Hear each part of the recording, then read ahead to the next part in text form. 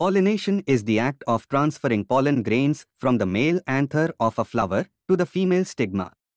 Seeds can only be produced when pollen is transferred between flowers of the same species. There are two types of pollination. First, self-pollination. Second, cross-pollination.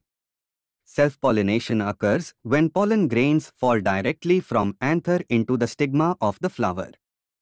This process is quite simple and fast, which leads to a reduction in genetic diversity as the sperm and egg cells of the flower belong to same plant.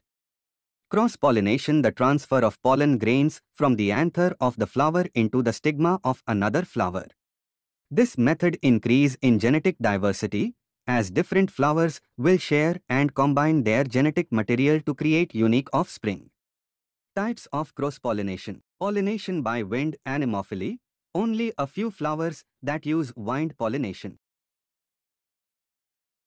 Pollination by animals, zoophily. Animals play an important role in plant reproduction.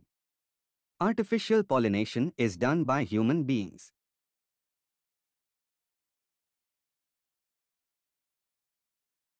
The process of fertilization in plants will take place when the sperm cells will reach the ovary and egg cells.